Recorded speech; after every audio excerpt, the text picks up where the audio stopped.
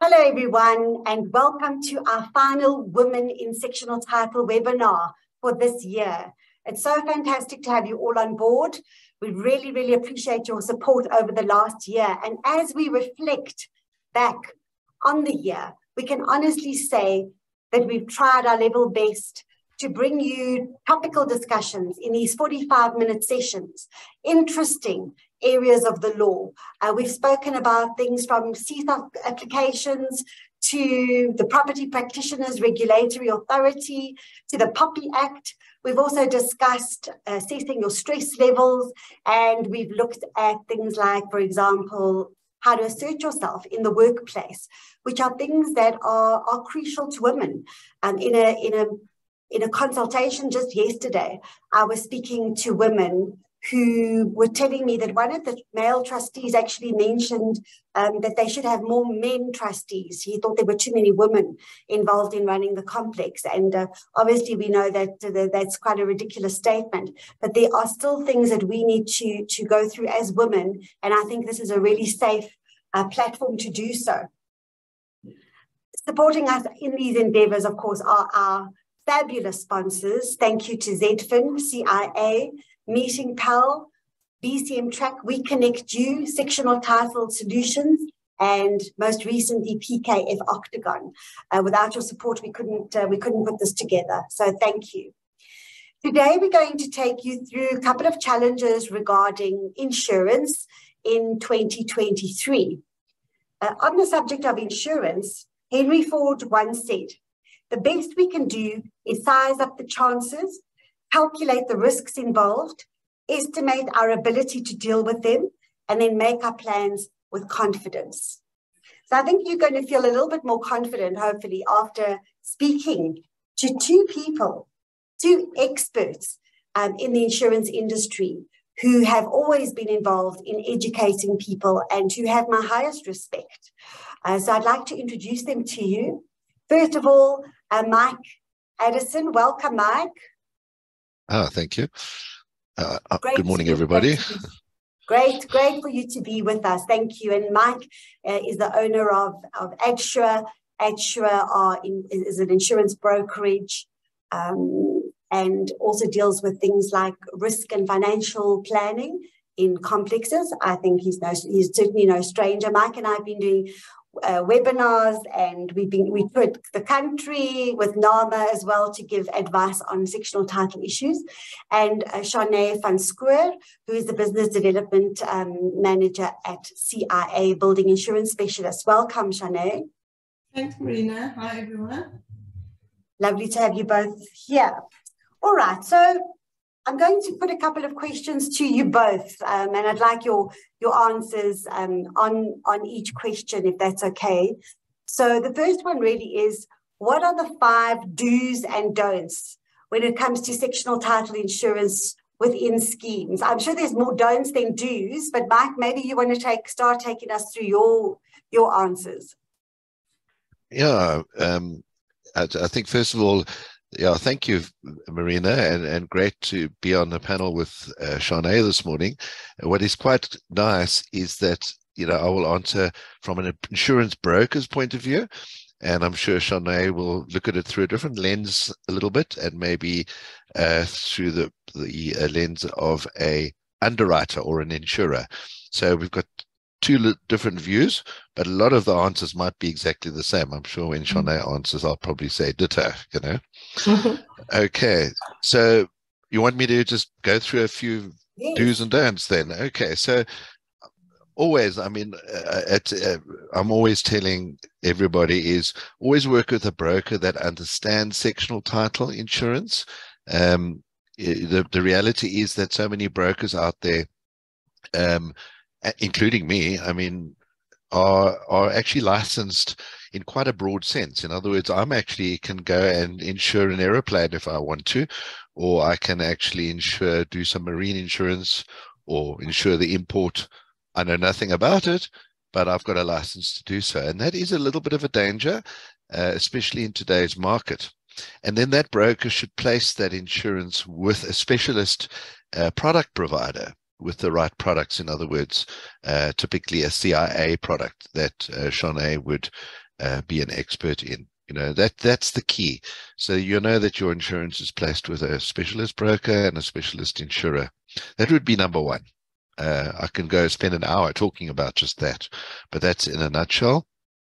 I think the other point that I always try to drive home, I mentioned it this morning in a previous webinar, that your annual advice in writing is critical. It's actually, there's no Sectional Title Schemes Management Act regulation or rule that even speaks to it, but actually it's in the FAIS Act. Okay, the Financial Advisory and Intermediary Services Act. Code of conduct is very clear that insurance advisors must provide their client with written advice. And that means annually when the policy renews, being a short-term insurance policy. Now, in a sectional title environment, that is actually critical. And it's shocking to see how few bodies corporate actually ensure that they receive that. Trustees, I believe... Sorry to interrupt. Is that the letter of advice? Is that a letter of advice? Yeah. Okay. Sorry, letter of advice. And they need to get, I call it a letter of advice. And it's just to give it sort of some almost thrusted out there as an LOA, letter of advice. Okay. I'm going to move through pretty quickly with some of them because there's actually 10 things. There's 5 do's and 5 don'ts. The next one is understanding claims ratio. Now, I'm assuming that most of the audience here this morning are trustees and managing agents, I would assume, because we're all in sectional title and interested parties. But if you are a portfolio manager or a trustee, just understanding the concept of claims ratio is important. I'm not going to explain it all this morning, but in a nutshell, it's difficult to understand your insurance renewal and how to manage your policy if you don't understand the concept of the fact that for every rand in premium that is received, I say every 100 rand of premium that is received, what is being paid out against that? In other words, say for every 100 rand of premium that is paid, if the claims are more than 60 rand per 100, then the premium has to go up. And there's a lot more to be said about that, but understanding that concept is critical. Okay, I'm sure Sharne will agree with that. Because everybody just thinks, oh, the premium's gone up, let's change insurers. No, it's a whole important aspect to understand. And if you don't understand it, ask your broker to really explain claims ratio, because then everything you can, if you understand that, you can actually manage your policy. Definitely understand the difference between what is a claim and what is not a claim in broad terms. Otherwise, you're just sending stuff in all the time. Your broker must actually explain. You can always check with your broker. But what we're seeing is a whole damp, moldy wall and photographs of it and invoices to fix it. And it gets sent in as a whole claim. And it's a total waste of everybody's time and effort. Okay, so just understanding before you submit a claim, just check that the claims are, you've got a basic understanding of why it shouldn't go in. Okay, I'm not saying that the trustees or managing agent must ever reject a claim. Very important, I highlight the fact that your broker should always guide you. Okay. There may have been a lot of people running around Joburg with putting in claims in the last 2 days. I mean, the storms. I was actually in Sandton when that little mini hurricane hit. It was awful. Yeah, no, believe me, I have had got my busiest week this week ever. Okay, ever. I'm rushing off after this to sites. So yeah, we're organized. I'm very proud of the fact that we're super organized and our clients are in good hands with CIA. Sharne knows two of our large schemes, multiple claims in the schemes. No, but we're organized. And again, you're insured with a specialist broker. You're insured with a specialist company. Sharne's team at CIA are absolutely wonderful. Our loss adjusters are on site. They were on site yesterday already, assessing with contractors, and that's a good example. I mean, I'm sure that there are brokers and schemes out there floundering, trying to still get a loss adjuster on site. Okay, mitigate. That is very important. One of the underwriting managers who does liability have got what they call the 3M approach, and mitigate is one of the M's. You know, checking your roofs. I mean, I was preaching in August, September that everybody must check their roofs through the social media and broadcasting through these mediums. And yeah, those who did check their roofs, maybe they didn't have such a hard Monday as most people did. Swimming pool gates, that's probably one of the biggest do's. Do check your swimming pool gates. Over the last week, in fact, on Monday eve morning before the storm, I was at one of our large schemes, 500 unit scheme, and believe it or not, the swimming pool gate just does not close.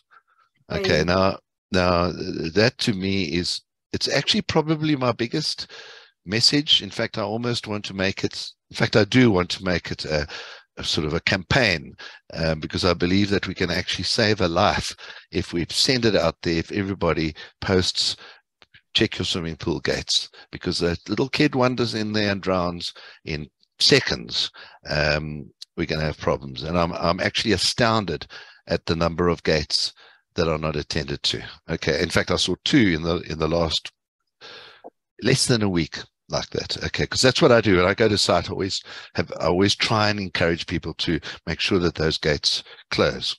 Okay, so those are the 5 do's. Don'ts. Don't, and I'm going to go through these quicker. The don'ts. Don't just take a photocopy before your AGM of the policy schedule. So CIA, for example, Sharne's team will send out a policy document, and within there's what they call a PQ schedule type thing, and it is supposed to mirror the schedule of replacement values. And actually, capital letters, mirror. It's not the actual schedule of replacement values. If you look at the rules, 23.3 and 4, I think it is, can't remember, but it actually is very clear. You must prepare a schedule after obtaining your schedule of obtaining your valuation. So you have your valuation done every 3 years, but you prepare your schedule before every annual general meeting. The rule certainly doesn't say go and photocopy CIA's policy schedule. Okay, construct your own one. Okay, that's a big don't photocopy. Don't just gloss over fidelity at your AGMs. It's very important. Sharne and I have had some horror claims. I think, Sharne, you and I have seen a few over the years. The biggest danger, because people don't understand it, and so you go to an AGM and this insurance, you know, it's there, it's on the agenda, it's supposed to be there, but insurance, then they move on to the next agenda item. Very important, deal with the fidelity properly before your AGM. In other words, don't just gloss over it, deal with it properly. Okay, don't hide facts. Okay, so I think when there's something going on at the body corporate, you know, first of all, just know if an incident happens, somebody slips and falls and are taken away in an ambulance or something happens, let your broker know so there can be disclosure straight away. But I'm more concerned about, well, there's a problem with pressure in the building. Well, talk to the insurer. Don't hide the fact that there's a problem. You know, let's identify the risks and try and deal with them. Okay, if you hide the facts and a claim comes later, then the claim will be rejected. There are ways and means to deal with it. If your broker knows what they're doing, that is, and your underwriter speaks to your broker. And that's one of the fantastic things of dealing with people in the industry. Sharne and I will talk about a problem. We will deal with it. We will have a meeting. We'll go and have a cup of coffee. They've got nice coffee at CIA's office, and they even give you a mug. So anyway, then don't forget to renew your valuations. I mean, we've got systems where we remind managing agents, and we put it in our letters of advice. Yet valuations overdue so often. It's not really the broker's job to get the valuations. It's the managing agent and the trustee's job to make sure the valuations are done. Okay, and then the last don't is don't rush claim submissions with half-baked information. I think that's a biggie. Oh, there's a thing and a problem here, and then you get an invoice or quote, and you quickly stick it in on a claim form, sign it, and send it in. Okay, you've submitted the claim. Really? You've submitted what? A piece of paper with a signature on it and not much information, and that holds up the whole claim. Your poor owner is following up and wondering what's happening. Meanwhile, the broker is asking you for information, insurance company are asking for information, and the claim just drags on. So yeah, try and get that in. Don't just rush claim submissions. Sharne, how can you add to that? Well, I can say ditto to most of what you've said, Mike. But yeah, I think just from my side, dealing with brokers who are, like Mike said, that are equipped to give you the right advice, because every scheme is different. There's no one size fits all. So for me, a body corporate going with a direct insurer, I don't know how you do that, because you need the advice specific to your scheme. Your scheme may have solar geysers, for instance, and the geyser limits that we provide aren't sufficient because you've got more expensive geysers. You need that advice to specifically insure your scheme correctly. So similarly, if it's a high-rise building and the geysers are on the outside and you need scaffolding to replace a geyser, that's an additional cost that must be insured so that when you do have a claim, there's no shortfall. So with all the role plays that we have in schemes, and it's between the managing agents and unit owners and tenants, and I think just to have the right person giving you the right advice and informing, if your unit owners understand the insurance, like Mike said, at an AGM, I would say, have your broker there. Have your broker to explain it. Don't just gloss over it because it's an item and we have to budget for it that no one understands. But when there's a claim and there's a real loss, that's when you need that insurance cover to be in place. We'll speak about it a bit later as well, but we had now, with these KZN floods, one of our schemes lost 34 units in the storms, and they've been destroyed. So having the right cover at a time like that is critical. So I think just make sure that your broker is correct. And one of the don'ts I would say is don't just chase after premium, because price doesn't trump cover. You need the right cover, and eroding your premium every year, finding cheaper, like Mark said, your loss ratios can't sustain it. You need to have a policy running well, managed well, so that the loss ratio is at an acceptable level, so that there aren't huge increases and everyone can afford the insurance, and you've got the peace of mind of the right cover. Yeah, I think that's shortly, Mike. The rest that you've said, fidelity for me is crucial. Like we've said, we've seen so many claims and people don't understand the fidelity, and it's such a wide cover that needs to cover the insurable person as well. You need to know that that cover is in place, that if there's a loss, your body corporate's funds are secure and there's cover for that. I think that's very important. Thanks, Sharne.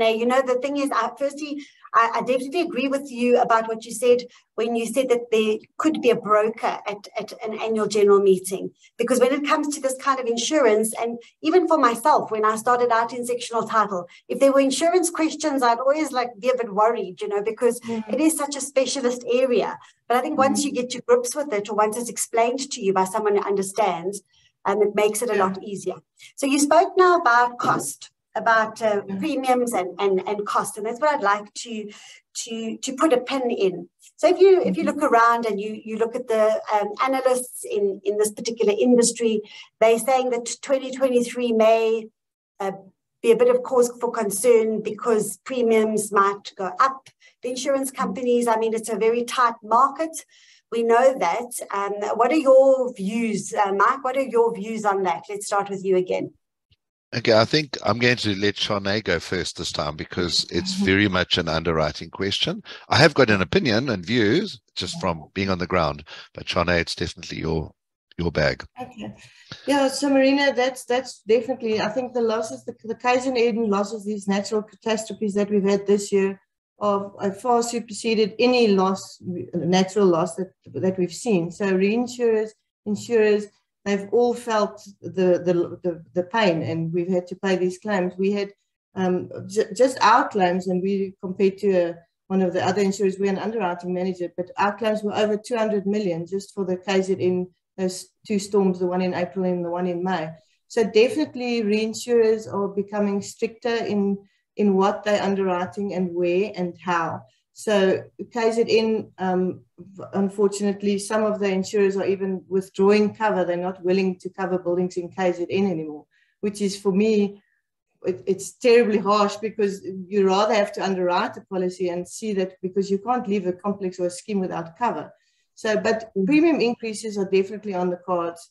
There've been too many losses. It started for the reinsurers, which is but out of the sectional title scheme or space, but it started with COVID and the business interruption claim. So that was reinsurers had to pay out millions in those kind of claims. Then it was the looting last year, the SASRIA, and all the insurers that participated on those had to pay those huge losses. And now it's been the KZN claim. So we've had 3 years in a row where South Africa, not only, well, with the looting and with the storms, but South Africa's on the radar of the world's reinsurers, and they provide our capacity and determine rates. So going forward, it's going to be, I think, tougher. We're going to see a hardening market in terms of rates.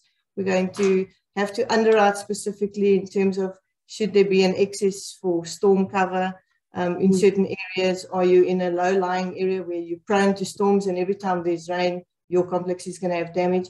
Those kind of schemes will be underwritten differently and more strictly, I think, going forward in 2023. Well, I think, I think they have to be, with this hardening, as this is our terminology and insurance terminology of the market, there are going to be a lot of conditions. Policy conditions might have to change, and you might see more exclusions as well. Mike? Yes, definitely. Also leniency. The word harden usually means that the rates will be harder. In other words, you know, you're not just going to get a 5% increase. You're definitely going to get a 10% increase, or and so on. And you're going to pay a more higher premium, basically, because the risks are higher. But where things are also going to harden, it's not the correct terminology for this, but stricter underwriting. So in the past, you found that, and that's why I go on about checking roofs, because before the rainy season, not during the rainy season, before the rainy season, but you can still check them now, but certainly check them in August and September in Gauteng, because before there was a bit of leniency, you know, oh dear, it was raining and my ceiling got wet and damaged. Well, actually, what caused it? The rain, or actually the fact that you didn't maintain your roof?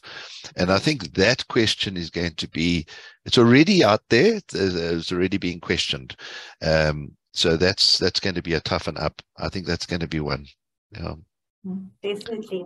And chat to us about a couple of current trends or interesting happenings within the industry that we could look forward to, if any.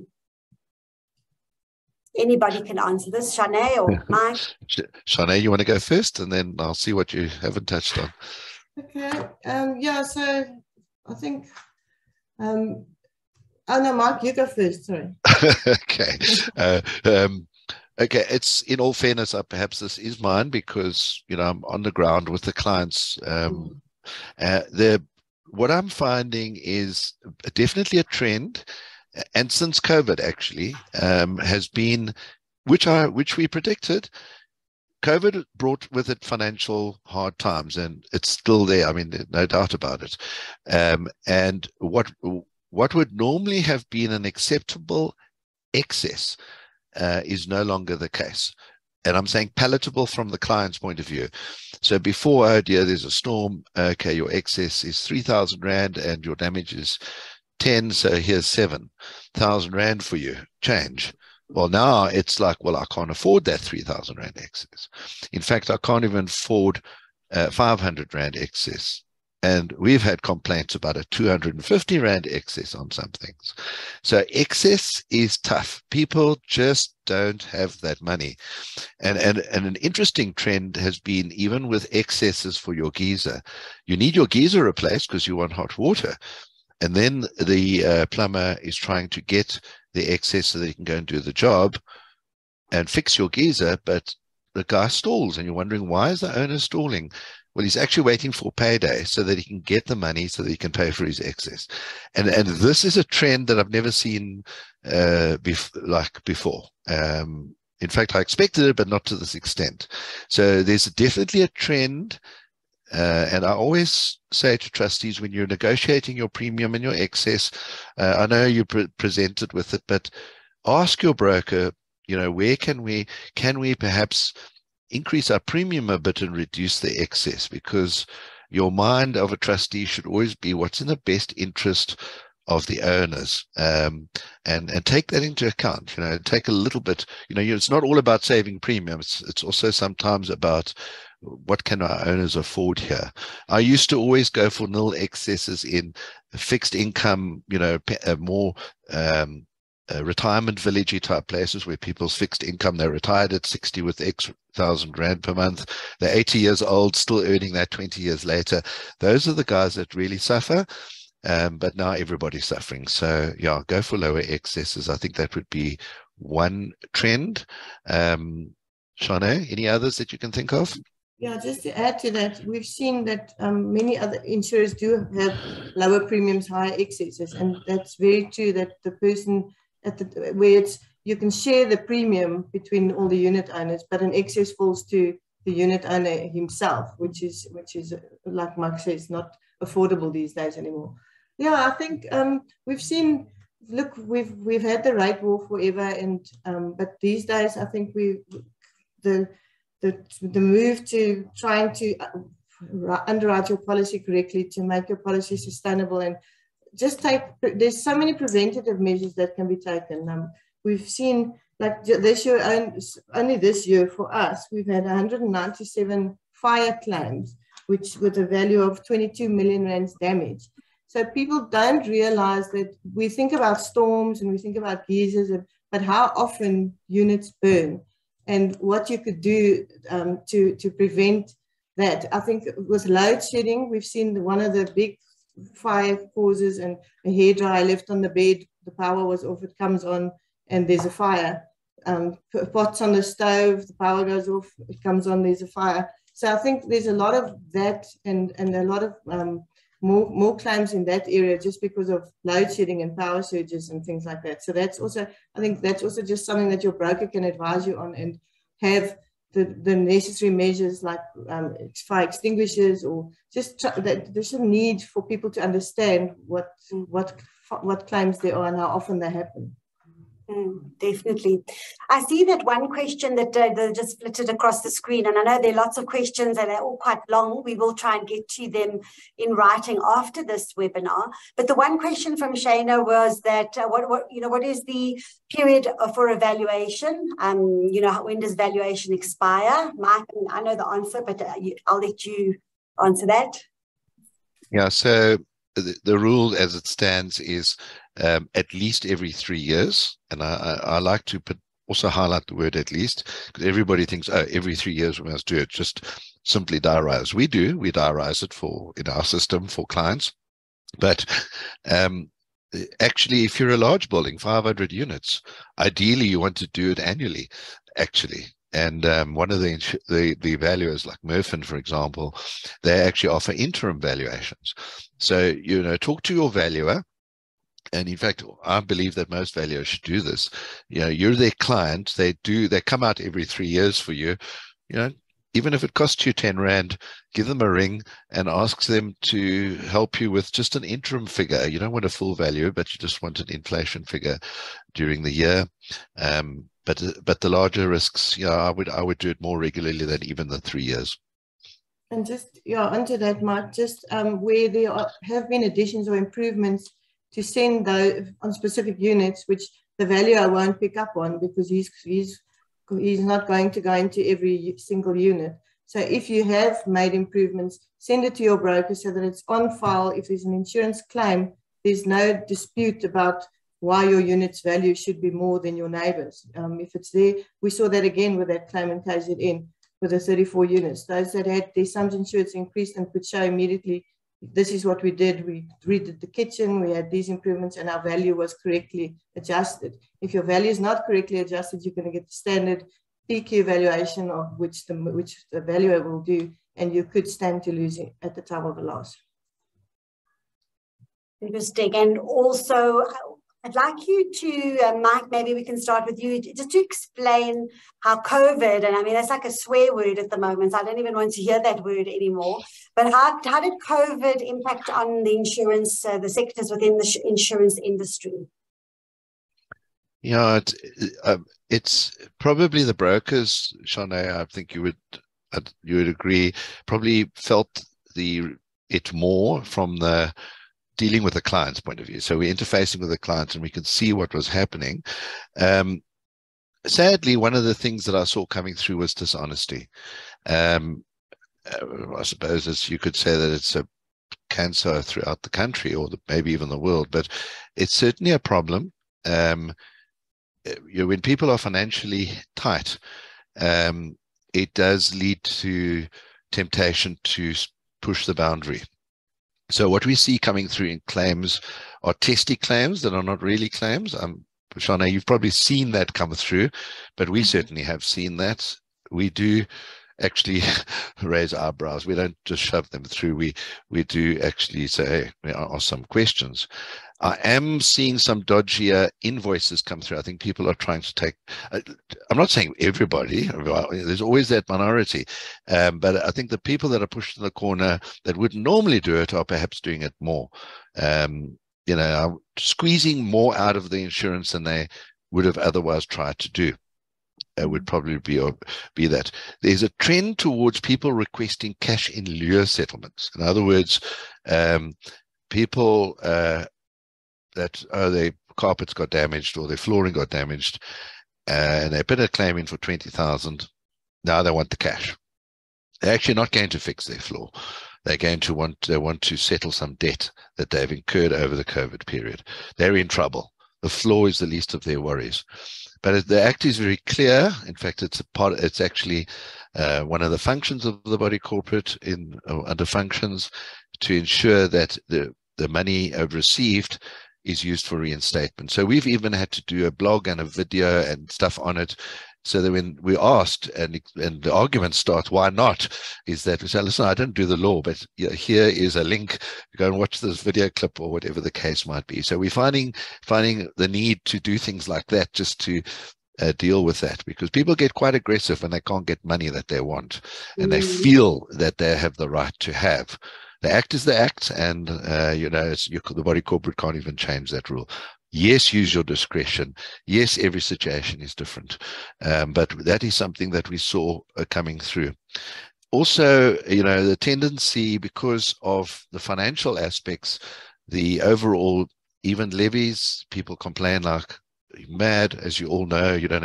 I don't need to tell the audience this, but there's a pressure on trying to keep those levies down, and so you do end up cutting corners. And there's a tendency, it drives me nuts, because I'm a firm believer that you need an engineer to come and do certain things, or you need an attorney to give you some advice. And people are running to groups for questions that they should be consulting with Marina for example, and they're relying on the peanut gallery to give them their answer. And then the wrong decision gets taken, and ultimately it can impact on become a trustee indemnity claim. So those are the risks that I think are rising. I think people are cutting corners a lot, and also materially as well. I know we're not going to fix the paving now, we'll do that later, or get a cheaper contractor to do it.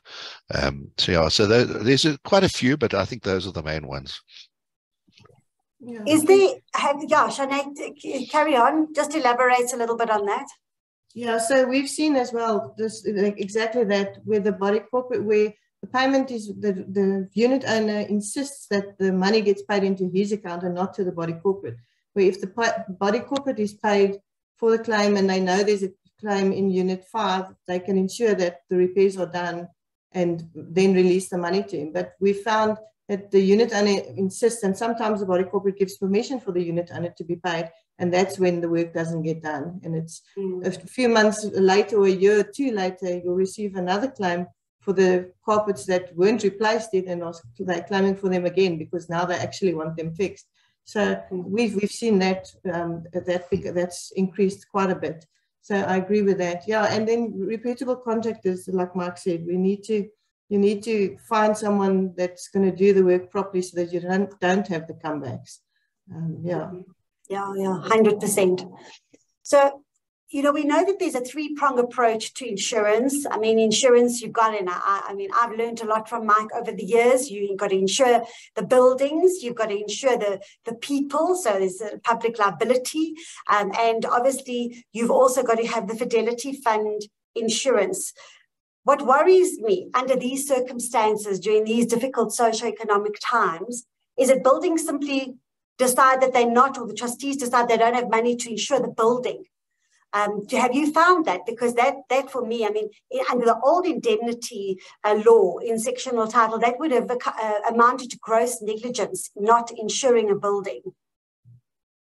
Mike, yeah? Sharne, I've actually, there's something that I'm seeing a trend on, which I didn't even think about for this morning's seminar. But what I'd say, my experience has been, I have never seen somebody trying not to insure a building to save money.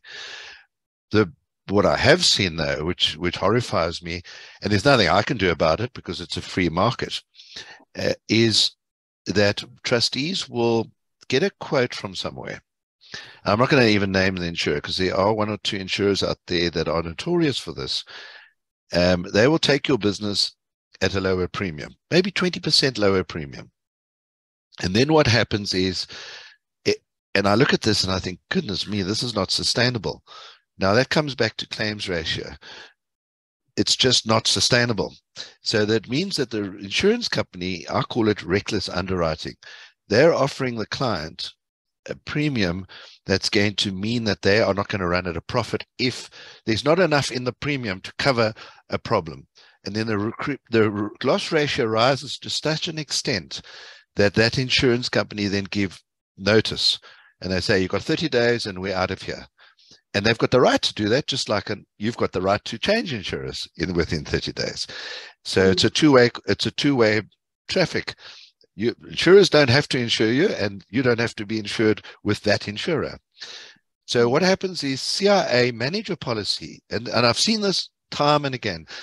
You've got a very good structure with CIA. We've got policies that run for 15 years, and they've been through the tough times. The ratios have gone up. CIA have walked the talk with them. They've carried the client. And trustees change, so there's no real knowledge of the history. And then somebody offers them a 20% lower premium. They move. 6 months later, the storms come, and they're off cover. Now they come running back. Go, can we please have cover? No ways. We can't get them cover, and that to me is the biggest problem. I can imagine. I think it's Sharne, I would often like to be sitting in your chair because you must see quite a few interesting cases coming through. And is there any or one or two interesting case studies that you can tell us about over the years that you've been with CIA?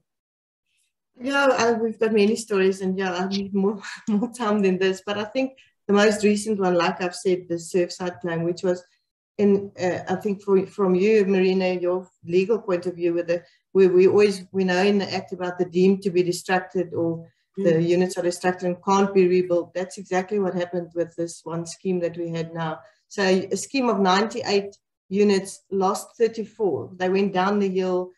Besides those that just collapsed, we had to demolish some. And now that scheme sits with the 98 units with 98 levies, becomes a scheme of 64 units. It was to determine the common property, and the unit owners that didn't have damage still have a common property excess. So it was such a complicated claim, and there was subsidence, and there was flood, and there's loss of rent, and it was really an intense. And I really feel sorry for the people that in that scheme, because now they've got to bear the cost of making their scheme smaller and still run that scheme with whatever's left of it, the swimming pools and tennis courts. But the beauty of having insurance and being correctly insured was that those unit owners who have lost everything, I mean, their house contents, their cars, everything went just down a mudslide, they are able to, we could pay them out the value of their unit, and they can go and start over somewhere. Having insurance is such a critical, and it's such a grudge purchase. And if you look at the premiums that you pay per unit, it's so low, but to have the value and knowing that you've paid out and you can go somewhere else and buy your house and build and do whatever, you can start over. You're not devastated by the loss that it could have been if you weren't insured. Mm-hmm. And Mike, I don't think you can escape from interesting stories. No, plenty of interesting stories. I wouldn't know where to start. But yeah, I think I think it's being able to. I love the stories of. I think CIA also compliments here is when you. And this week it's happening again, but when a big storm comes and hits one building, for example, especially in Johannesburg. I remember the one in Sunninghill, Sharne, you remember, a 500-unit complex. All at once, 140 units get hammered. 140 units, and 9 o'clock the next morning you're on site, and you've got 140 owners in the clubhouse, all wanting their place fixed immediately. So yeah, those are interesting times. And that's also when you don't, you want to make sure you've got the right power team around you. I love that word, power team. It's actually not my word. There's a specialist that uses it, an investment guru on her webinar. She said, you need your power team around you. And I believe that trustees and managing agents, you really need your power team of experts around you, because when that storm comes, it must work like clockwork. And I think that my favorite story is 140 units is by having all the team just click into action. 2 weeks later, believe it or not, everybody was back in their unit. 2 weeks later, this time of the year.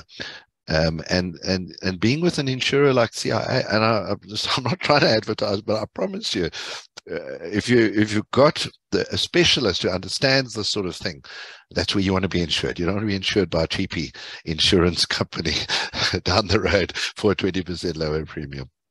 Yeah. So, Mike, I see Tony. Hi, Tony. Nice. I'm glad that you're on this webinar. He asks, on units that were totally lost, was the payout based on the policy sum assured level of cover, or did the insurers apply a different methodology? Let's conclude that the scheme was even overinsured. I'll let Sharne answer that.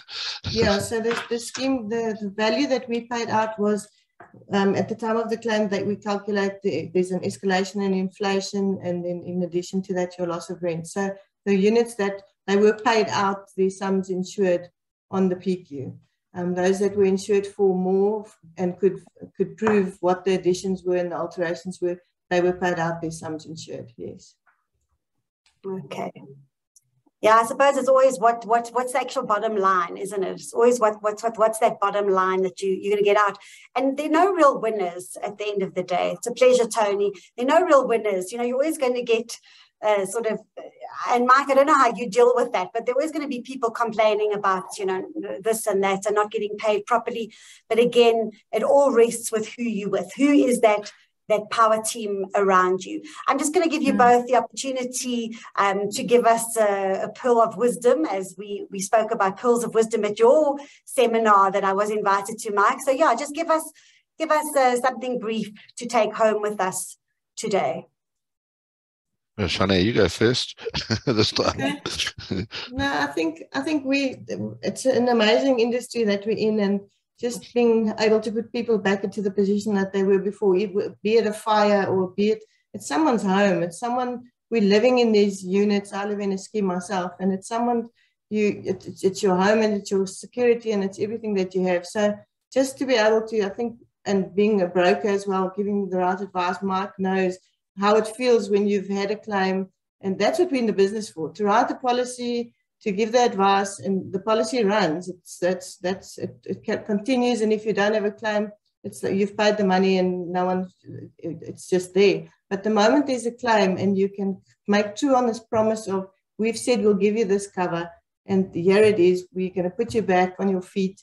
That's for me the amazing beauty of insurance and why I love it so much, and that we can help people and we can really build this industry, forums like this where we can educate and people must learn and understand. And insurance is more, it's more complicated but it's so needed. And I think with education and training, and if we can get to more trustees and to more unit owners and just share this knowledge of insurance and what it's worth and how it can change people's lives, I think that's for me the beauty of this insurance. Absolutely. Just thinking about a few things, takeaways, definitely mitigating risk. Now that sounds all very posh, but actually it's very simple, and you don't have to be well educated to do this at all. Just common sense. Look around those swimming pool gates again. Let's repeat that. Go and check your swimming pool gates in all your complexes, please. They must shut automatically. It must, even from whatever distance, they must just shut, locked, so that a child cannot get in there. Supervision of kids around swimming pools. Be strict on it. Make your security go around, and if there's only kids at the swimming pool, chase them away. Send them home. School holidays are here, and it's crazy. Somebody is going to drown. Okay, that's a fact. The statistics are there. The other thing which I've seen, and I'm actually going to be putting out a video on this. I know it's on some websites already, but mitigation against this load shedding risk. Now, I'm not saying go and solarize your whole place, not at all. But what I've seen at a complex just near where I stay, and I went to go and have a look, they called me to come and have a look, and I was very fascinated by this, was, you know, the problem that we've seen in claims, we've had a few, even in 2008, so it's nothing new, was people will fall down a flight of stairs because it's dark. And you know, it's not the body corporate's fault, it's load shedding's fault. Well, is it really these days? You know, what did the body corporate do to have safe areas? Could come up in liability issues, and I'm not worried about the money so much as the people's safety. And you know, I've seen a system where it's in a scheme of, I'm not even going to go into the numbers, but basically for a very low cost, you can actually get just like a few solar panels, and you can have these lighting throughout your complex. Okay, that the sun now keeps the place alive, and the batteries will keep that place lit all night long, all day long, no problem. So there are things that you can do to remove risk, and I think trustees perhaps just have to think a little bit about removing the risks from their common property. Yeah, that'll be my... Thank you, Mike. I can tell you from my side personally, what I'm going to do straight after this webinar is I'm going to write up a message, and we've got substantial databases of people in the sectional title industry. So I'm going to join you in that campaign on the swimming pool gates. And I would really urge all of you, because there's so many managing agents. Most of the people on this webinar are managing agents, portfolio managers. So even if you do that yourselves with every scheme you have, you know, I resonate with what you're saying, Mike. Sharne and Mike, I greatly appreciate your knowledge and expertise on this webinar today. I truly, truly do. I think that we really need to keep surrounding ourselves with power teams. And you certainly my go-to power team when it comes to insurance matters. So thank you very much for that. Pleasure. Thanks, Marina. Thank you. Great to be here today. Thank you. So all of you listening, all of you Wisters, we call you Wisters, not sisters. It has been a great privilege to share information with you over this last year. We'd all like to wish you a wonderful festive season, a peaceful and happy festive season. If you are driving, please drive safely and come back to us safely. We've got too many things to discuss to exclude you from any future webinars. So thank you very much again, and we look forward to seeing you soon. Thanks to our sponsors. Everything is really appreciated, and yeah, may 2023 be a super year for all of us. Thank you and goodbye. Thanks, Marina. Bye, everyone. Bye, guys.